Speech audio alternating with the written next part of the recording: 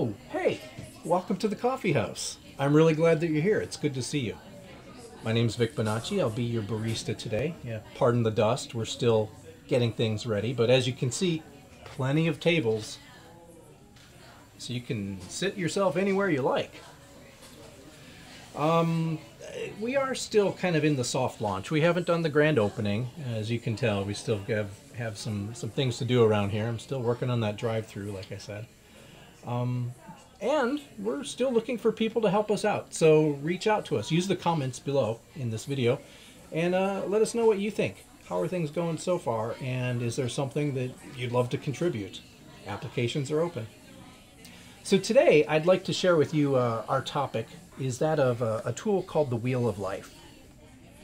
You may have used a tool like this or heard about it in the past, and I want to share it with you today because I think it's a very powerful and insightful tool. It helps a person find a certain balance of their life. I use it myself, especially at the end of the year. I might do my annual exercise of looking back, kind of a retrospective to see, what areas of my life are doing well and what areas maybe could use a little bit more attention.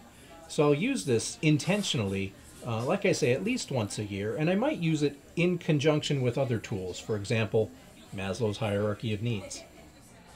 You don't have to just use it for yourself, though. You can also apply the Wheel of Life to a coaching client, which excuse me, that espresso's really coming to me. With my coaching clients, I'll use the Wheel of Life as an entry point into some discussions. What we might do is I'll introduce it and we'll use it as a means of discovery to determine what we're going to talk about in any given session. Without further ado, let me show you what it might look like here. So there we go. So as you see here on the screen, we've got a circle with 8 different areas outlined. You've got your family and friends, health, money, personal growth, career, and so on. And starting from the center of the circle going out, there's all these dashed lines so that you can score yourself.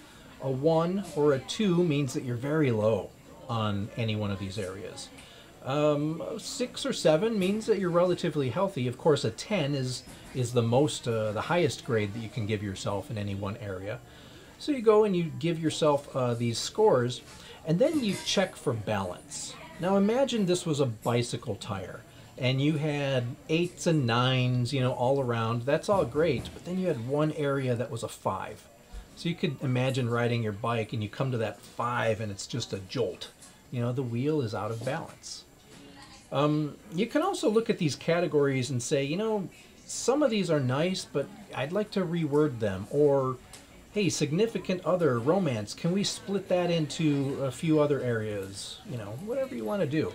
Yeah, sure, go for it. There's no rule that says you have to use just these 8 categories. In fact, I was looking online. I did a little search here, and you can see there's any number of these wheels of life going on. You've got people with 8 categories, and scoring themselves from the center outward. That's all well and good. And then you see other people that have added extra categories. Here we've got 12 categories going on. Here's one with 8. Let's see, I saw some really interesting ones in here that I might want to mimic, and there's no problem with that. Like you see, this one here we're looking at is a blank one, and you can label your own categories. That's fine as well. I like seeing what other people are doing for their wheels of life and how they're theming them. You can get very creative with them, but there's nothing that says, one is better than the other. It's really which one is up to you. In fact, I've kind of made my own wheel of life with the following categories here. I call it my 9, and of course it's not a wheel here, but I've got the wheel in my notebook that I like to track to because you can refer to it over time. You can see how well are you bringing certain levels up, or are other levels dropping over time. You can use that. But these are the 9 categories that I enjoy for my own wheel of life. You see I've got family, but I've also got social and friends and community.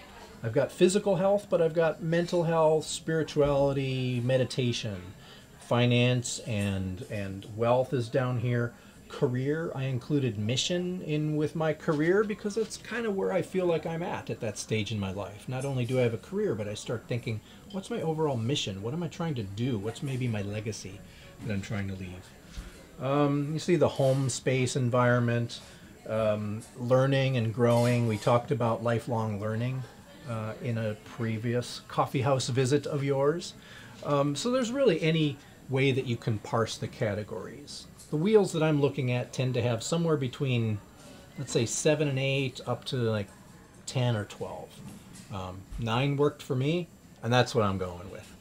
Like I say, I can use this with a client if I want to kind of run some kind of discovery. What are we going to talk about during a session? It's a great entry point into the conversation. You give an overview to the wheel. You give them maybe a paper copy or give them an electronic copy like this, and let them just do a real quick grading. 1 is the lowest score, very unsatisfactory, not satisfied in that area. Up to a 10, meaning I'm so satisfied I can't do any better. I tend to give myself grades somewhere between 4, 5, 6, 7, 8, 9, somewhere in that area. Anyway, that's a good initial exercise, is to let them just kind of see the wheel and get familiar with it and give themselves their own marks. And then once they've done that, you can ask them, well, which of these categories are more interesting for you to talk about? Are there any surprises right now that you see? Is there a certain piece of work that you really do want to do right now in this instance with me as the coach? And then we'll just spend time talking about that one area. We won't cover more than 1 or 2 in a session. Typically just 1 is enough. Now you can use it, as I said, on your own, or you can use it with another person in a coaching relationship. And certainly you can also open it up to a group. You can have everyone in a group, especially members of a team, perhaps grading themselves their own wheel of life. Again, it's not a grade as much as it is just a level of satisfaction. And then you can have an open dialogue around that. You can ask people what they thought. If you see a lot of people ranking fun as something that they're not getting enough of, maybe that opens up a conversation about, hey, is there a team building adventure, something that we'd like to do together? The opportunities are really without bounds, and the tool is so simple. So get yourself a piece of paper, draw a circle, and divide it into areas. That's your wheel of life. Hey, before I let you go, just a quick reminder, the tiny tip jar is waiting for you. We've got founders gifts that are coming up, and we'd like to get you on board, because not only can you get prizes and thank you gifts as you see here, but also things like the decks of cards, the mugs, maybe some apparel is in the future, as well as some non-material goods like invitations to the coaching circle or the masterminds that we're doing. Certainly the offer to be on a podcast with us is open as well. So we'd like to get you involved now while we're still in our soft launch, so that you can have that pride of saying, yeah, I was there at the coffee shop in the early days, and we want to recognize you for that. Anything that you can do to help us out gives me the ability to hire more staff, basically find people to help. As I put together this content, they can go ahead and help me with some of the technical and administrative details of it. So I thank you in advance for all of you who are joining. Hey, thanks for visiting the Coffee House. It looks like your order is up, so have a seat and enjoy yourself, and remember to always enjoy your coffee with friends.